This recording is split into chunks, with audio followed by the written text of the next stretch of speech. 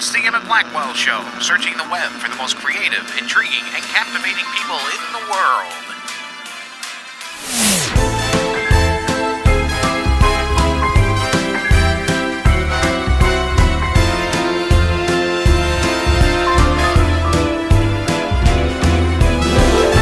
Welcome once again to the Emit Blackwell Show. Before we begin, I would like to thank you all for listening. Don't forget to like, share, and subscribe to this podcast. This episode is brought to you by BookBannersEtc.com and Willow Kestrel Jewelry.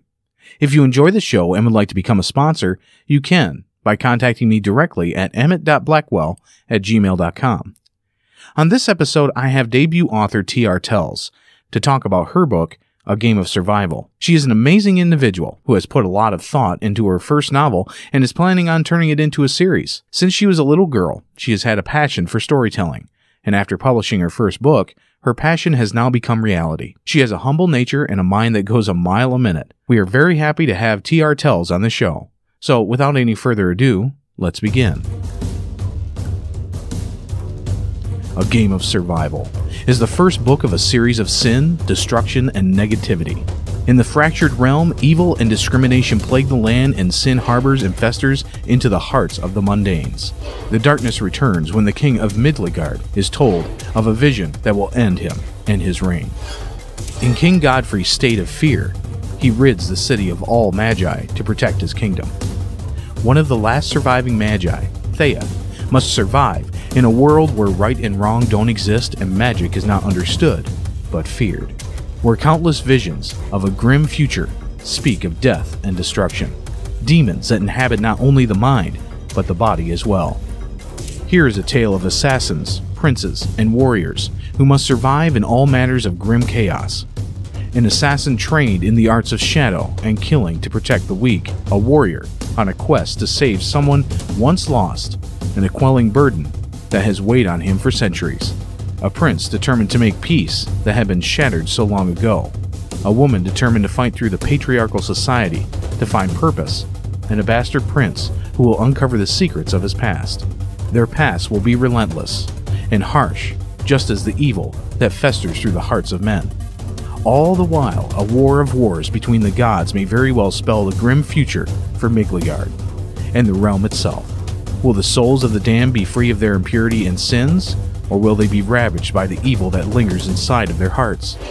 In the game of survival, there are no winners, only survivors.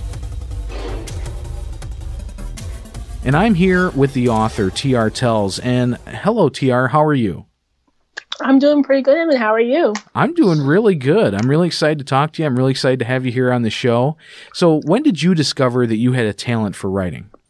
You know, I mean, the question always sticks out like a sore thumb to me. I wouldn't knock myself down and say that I don't have any skills. Anyone who works at something long and hard enough can learn a skill. But the question of discovery is kind of a myth to me. I've always liked to read and write since I was in elementary school. I had one of the highest grades in my school because I read. They even had a plaque by the library with my name on it, which, by the way, I should see if it's still there or not. But, yeah, my family, mom, brother, sister, all have a talent for singing music, and me, I like to be in the library for hours. I mean, just recently, my mom was just saying, like have enough time to look around the library and everything, because you know how that you are, and she gave me a look, and I'm just like, I'm not going to take that long, but, I have an impulse to buy books, and buy 30 notebooks at a time and everything, because, I think the discovery is just the fact that it has been inside me for so long as I can remember, because it isn't a discovery, it's me. Yeah, that's true. It really is. And you reflect that so well in your story. A Game of Survival. It's a fantasy novel, and this is the first book of the series.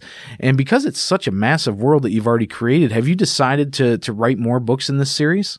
So, in reality, A Game of Survival was going to originally be a duology. My thoughts were saying to myself that, most people probably just want a regular, sometimes short series and stuff like that and everything.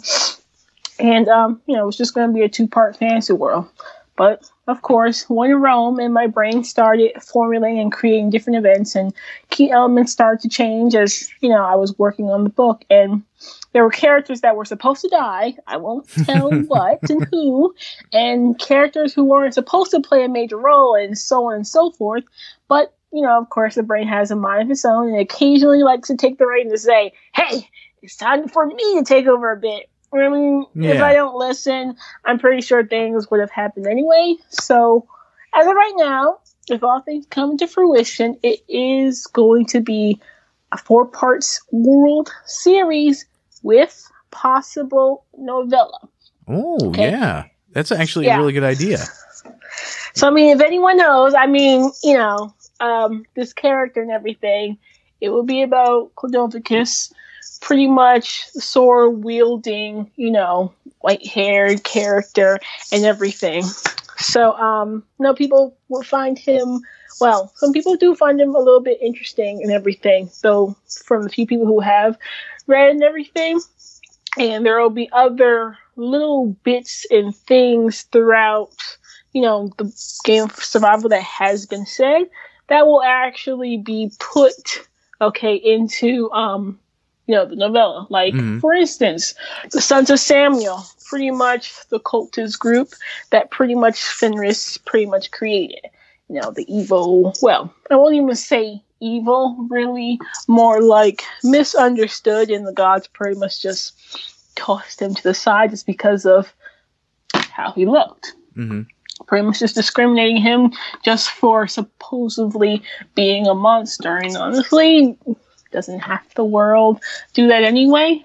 Just discriminating and pointing fingers just because of how they look. Yeah, or how they don't look, really, you look at the way that people react to Instagram and things like that. It's like... in the media. Yeah, exactly. It's so ridiculous. But, it really does deal with some real-life events. And now this book deals with the fear of a king who rids the world of the Magi, who he believes threatens his reign, which is kind of funny. It's like, even though they may not be a threat, he decides that he's going to get rid of them.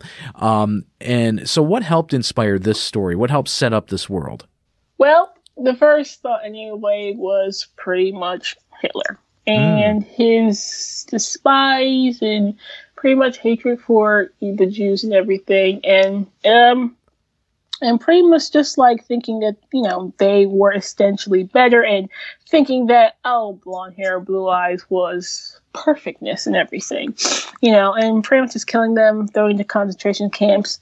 Don't worry, it doesn't go into too much detail, into the story like that. And simply, other than that, fear itself.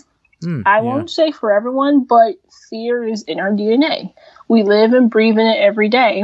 And it's not only a mechanism to protect us, but it can also hold us back. Fear can control us and either make us fight back or make us do hurtful things to people because we fear what we don't understand.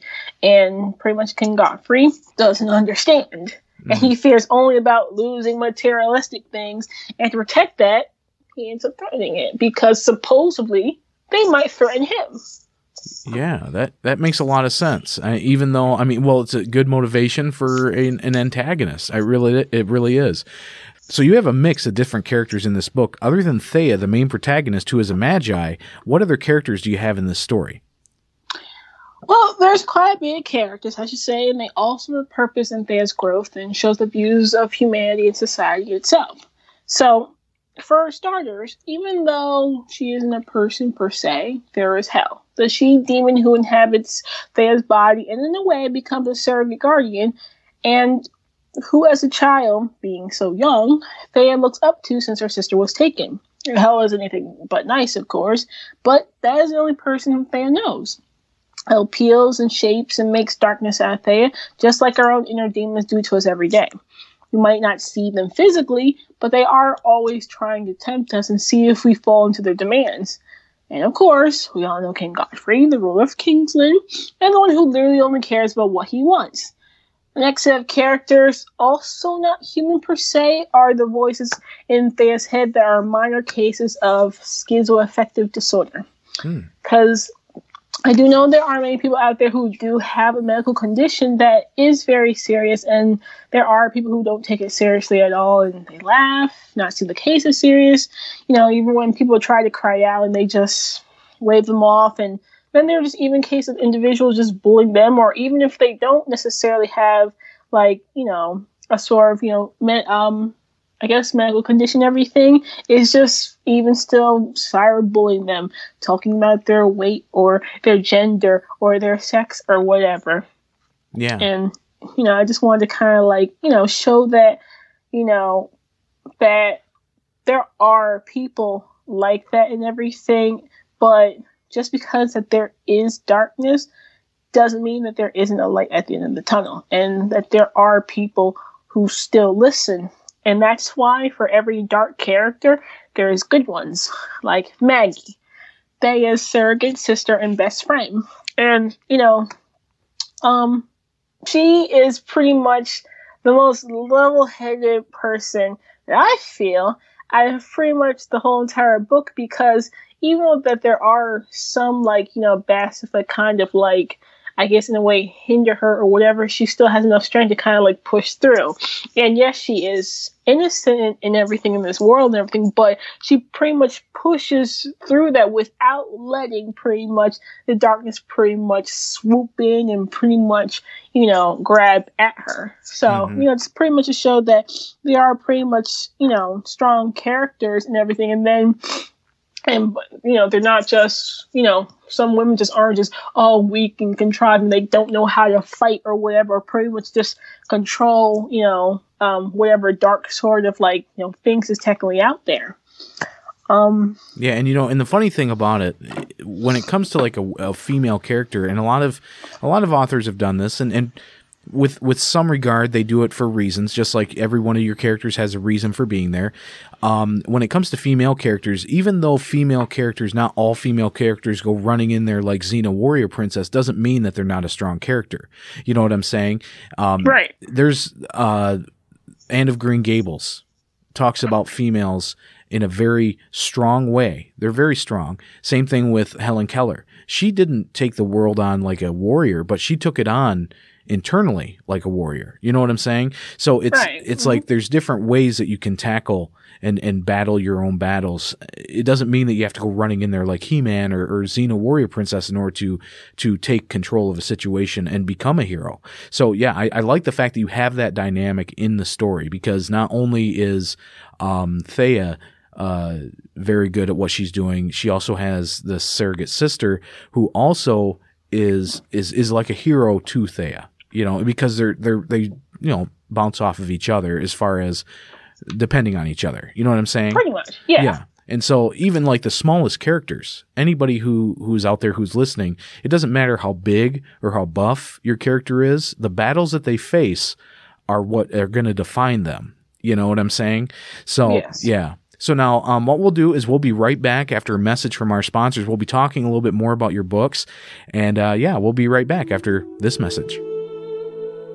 Have you ever found yourself looking for a gift but just can't find something that's unique and different? There are many online shops to find jewelry, but most of those sites carry manufactured creations that are mass-produced. The internet is at your fingertips. You shouldn't have to travel through all the realms to get something amazing. At Willow Kestrel Jewelry, you will find handcrafted creations. Whether you are looking for a wire-wrapped pendant, natural shells, or beautiful precious gemstones, you will find it all at Willow Kestrel Jewelry Shop at Etsy.com. Willow Kestrel Jewelry uses genuine gemstones, including amethyst, moonstone, citrine, rose quartz, larimar, malachite, sapphire, and many more. You can make it rain with gemstones. I know I did. And it felt like I had been transported back in time to when me and my friend had to take a ring back to a mountainous volcano and toss it in to save the world. Now you can use the coupon code Blackwell20. That's Blackwell with the number 20 to save 20% at checkout. Search Willow Kestrel Jewelry under Shops at Etsy.com today.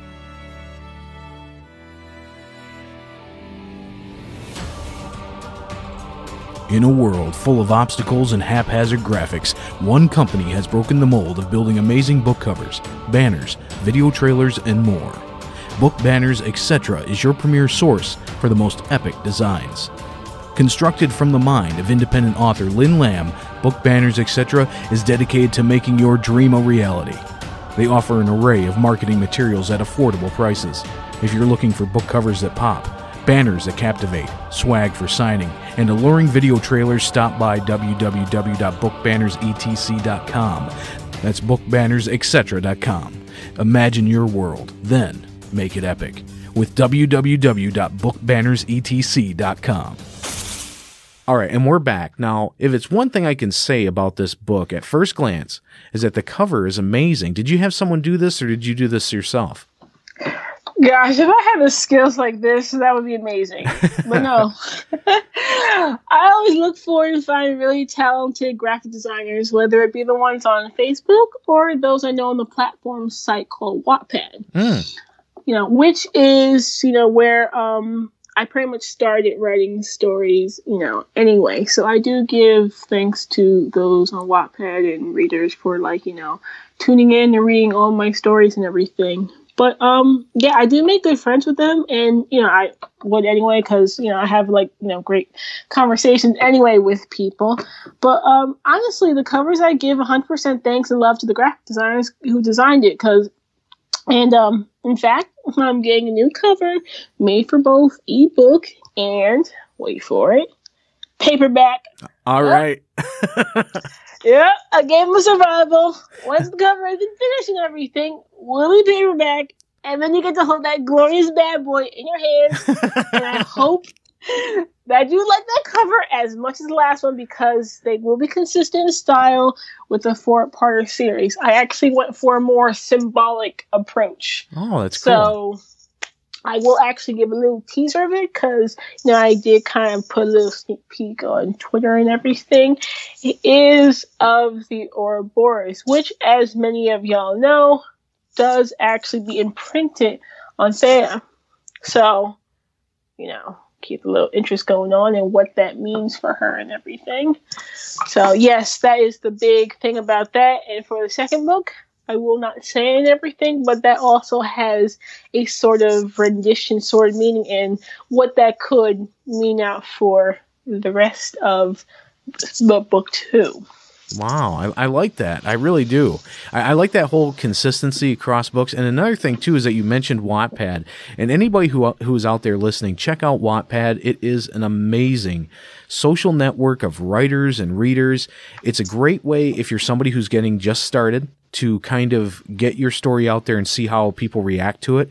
It's also, I've noticed, too, that these are stories that people are just telling from their heart. They have an enormous LGBTQ writing community in there as well. And I'll tell you one thing, if you really want to know about love, okay, if you really want to know the essence of the emotion, okay, look into some of these stories on Wattpad, because it doesn't matter who's writing it and what the story is about. The love still exists within these stories, and it doesn't matter. It's really incredible. I was blown away by some of these stories on Wattpad, and I sit there and scratch my head every day when I look at that, and I go, why in the world aren't these sitting on shelves? And only because the story is so good. It really is. So I congratulate you for even working with Wattpad, and I congratulate anybody out there who's listening, who's part of the Wattpad community. You guys are doing an excellent job. Just keep writing what your heart tells you. It really is amazing to me. So now your book, okay, it seems to cross between a fantasy novel and a post-apocalyptic survival story. What was the aim of this whole story? You know what? It probably would have ended the same way, even if it was a duology, pretty much.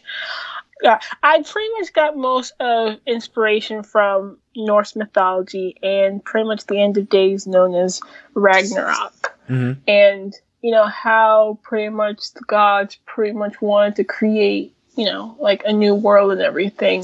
But again, mix it in with, a little bit of Christian Judaism,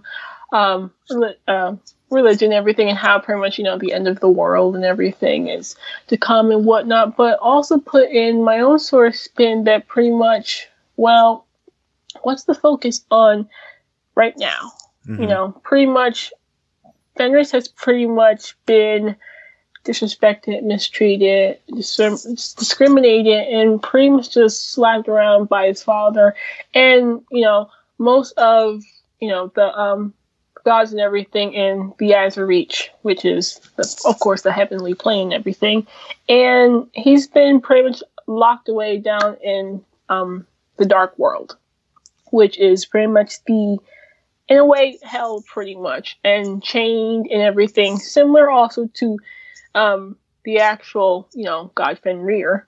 But he pretty much despises and hates his father, and pretty much the fact that he gives so much love and everything to these flawed humanoid, mundane is what they're called, mundanes and everything that pretty much lie, cheat, steal, kill, fornicate, all this other stuff and everything, and yet he can just wipe away Ferris's creation, the cryptids, the titans, and everything, and then just toss them aside, especially like how he did with Ferris's brother Gargan. So, it's more about pretty much he is a misunderstood villain and everything, and it more has to do with just like telling people like, hey, look what you're doing to these certain groups of people that are pretty much, they literally bleed, okay, exactly like you.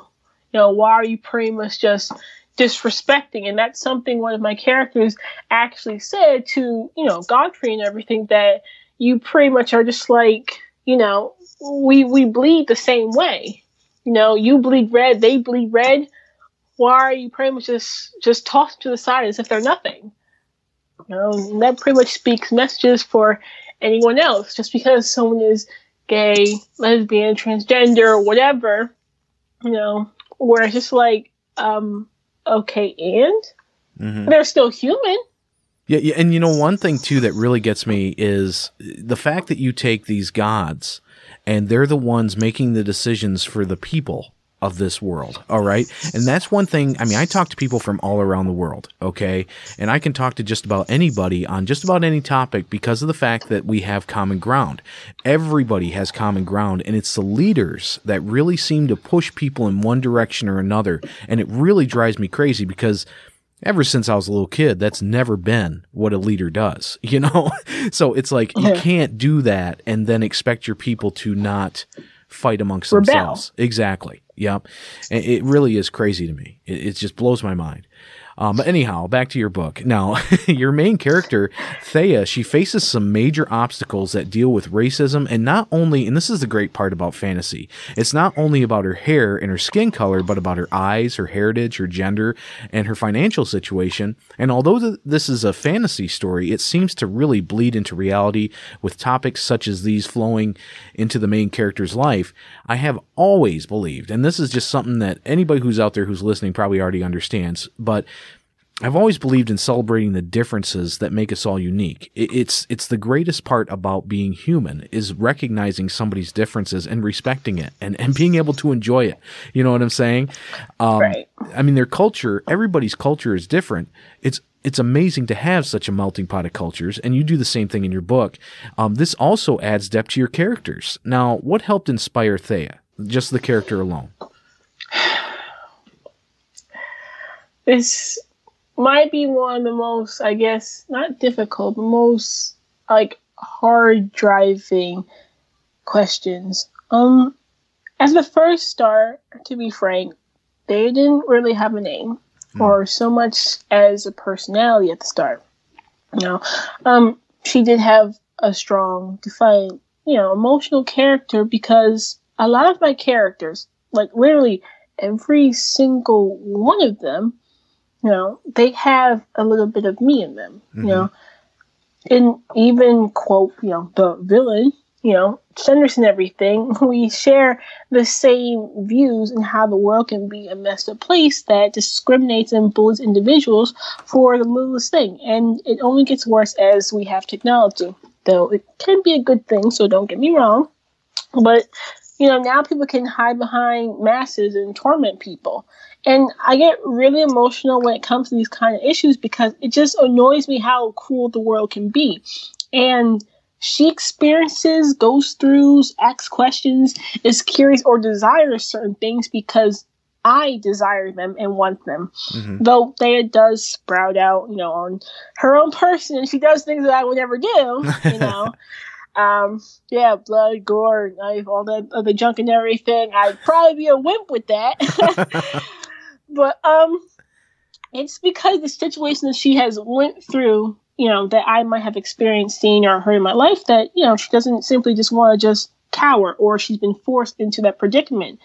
And she's also inspired from Empress Theodora, which hence is also where the name came from. Take out some words here and there and everything. I think it's called anagram or something like that. But, and, doesn't that automatically just say, you go, girl? Because, if you look up Empress Theodora and just pretty much see everything that she's kind of went through, it kind of is just like, this is kind of like a sort of, historical, feminist, kind of woman and everything, which people and historians actually quoted her as and everything. And I wish there was more accounts on Theodora and Justinian. And, for those who may or may not have finished, I will not tell you who Justinian actually represents, though I'm sure people have an idea and everything.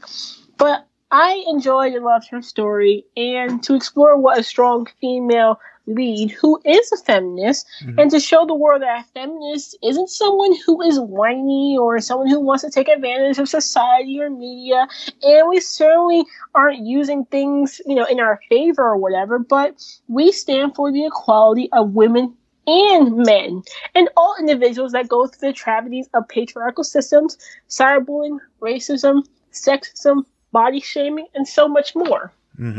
Yeah, and the funny thing that just gets me, just talking to you right now, is the fact that everybody, like what I said before, everybody's unique. And it almost makes me wonder if people, out of jealousy and out of fear, just like the king that you were talking about, start to divide people because of the fact of the jealousy and the fear. There's so many people out there that have so many talents and so many skills and so many, it doesn't even matter if they're talented or skilled, they have unique personalities. Everybody does.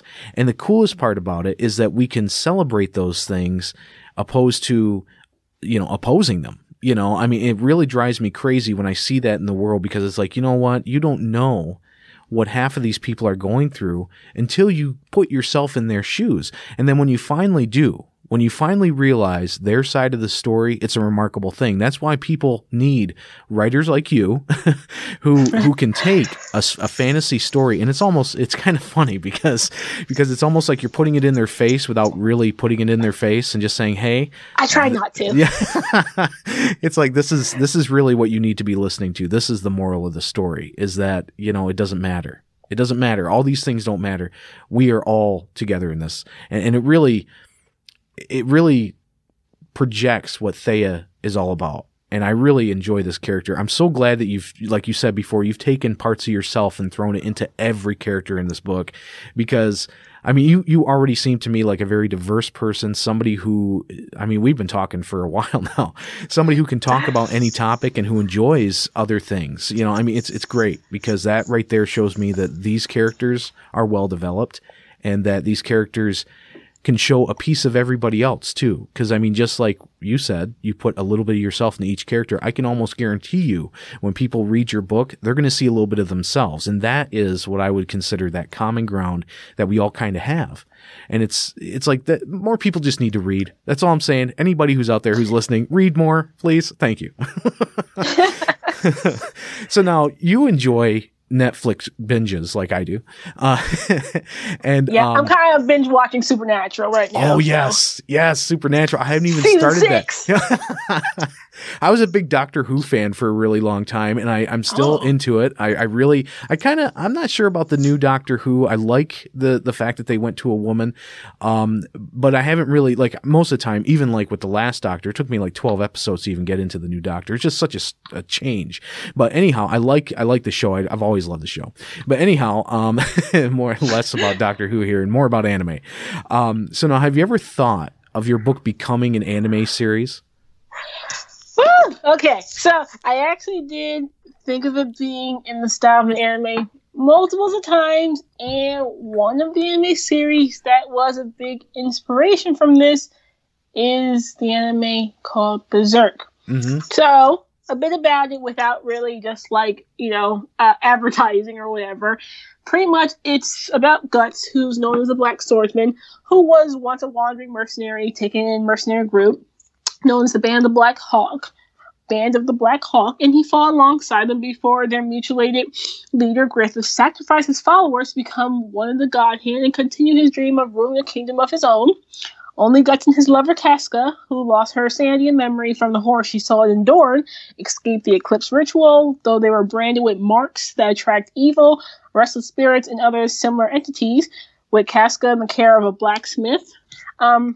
And several other characters' adopted daughter, and Rickard, the only member of the Hawks, absent during the eclipse, sets out to hunt down the God Hand in a long and perilous journey.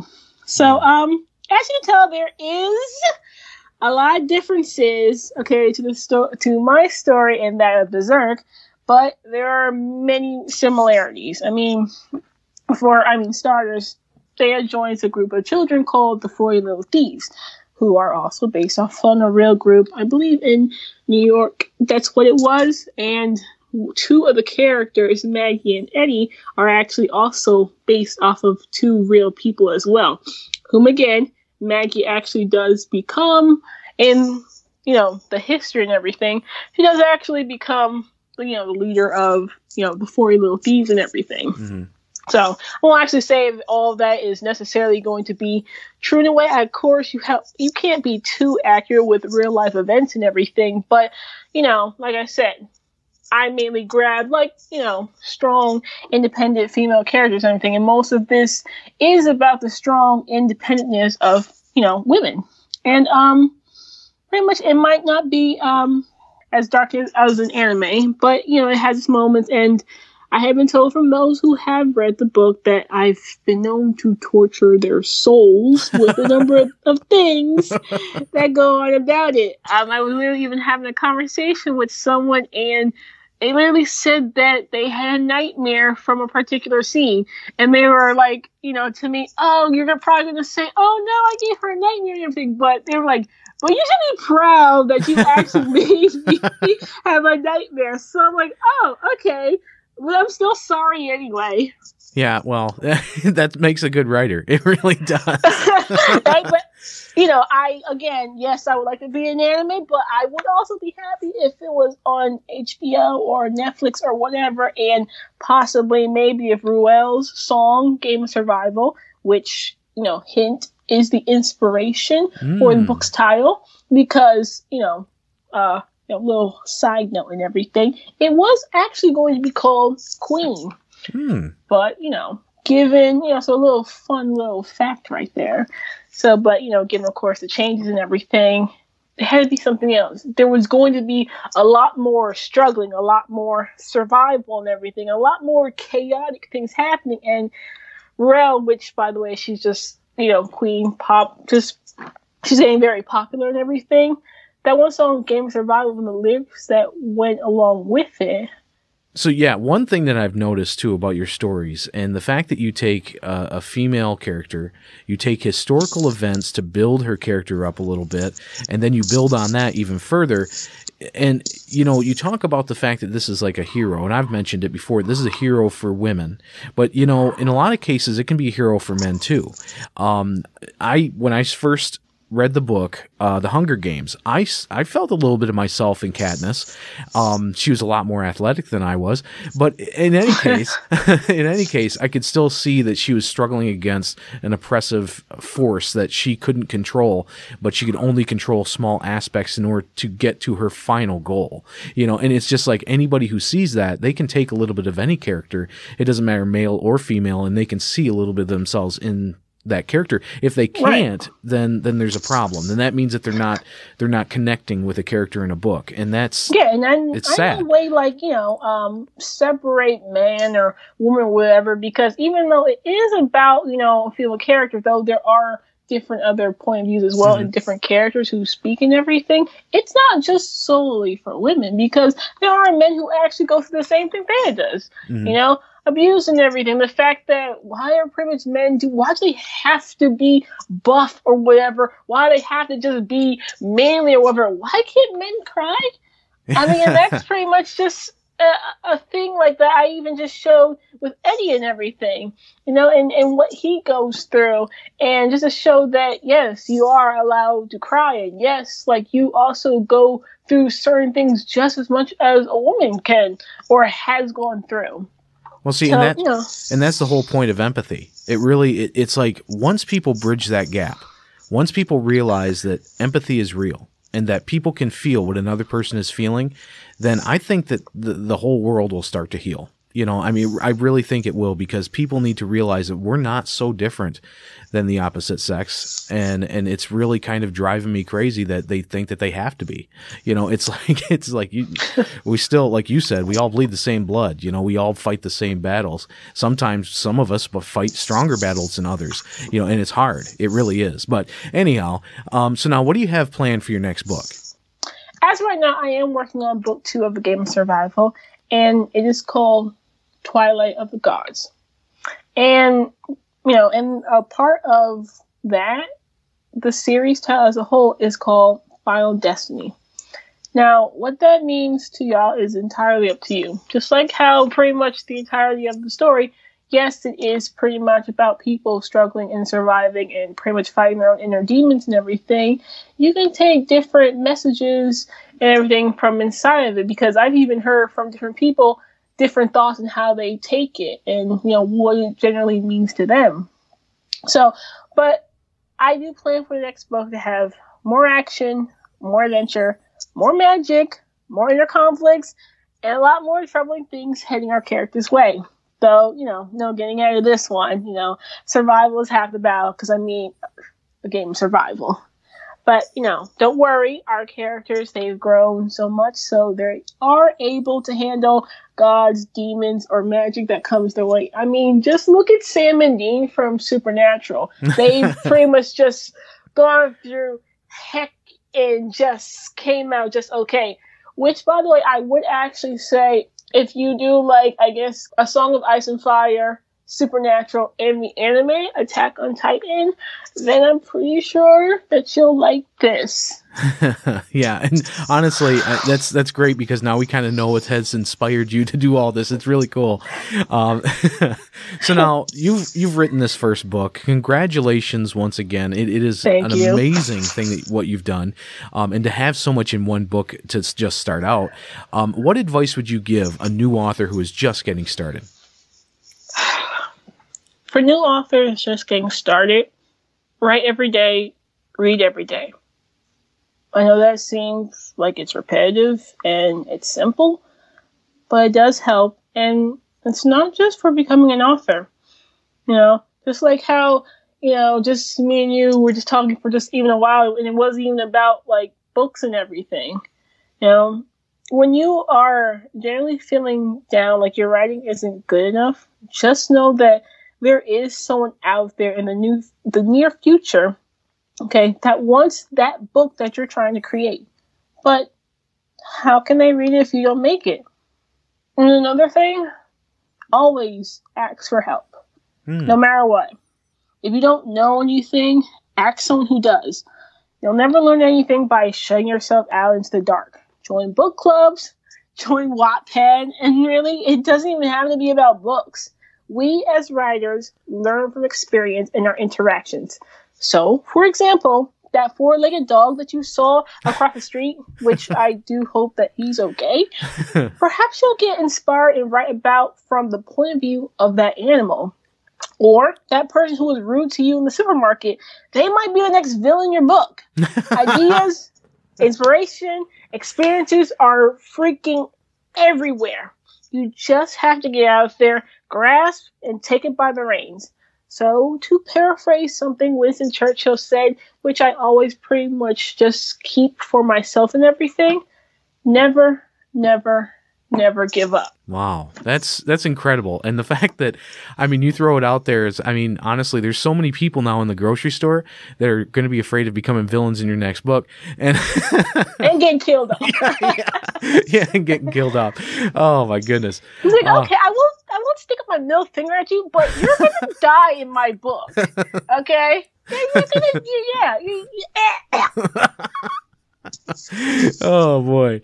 So now we've come to the part of the show, and this has been an extremely amazing experience talking with you. It's been wonderful. But now I'm going to have to put you through some type of trial by fire or some type of game show. So here we go. We're going to do a game called word association. Now here are the kind of general rules.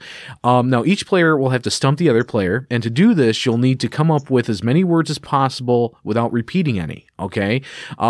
So for this word association, we will be doing words associated with writing and books, which should be easier for both of us, I hope. You never know what's going to happen.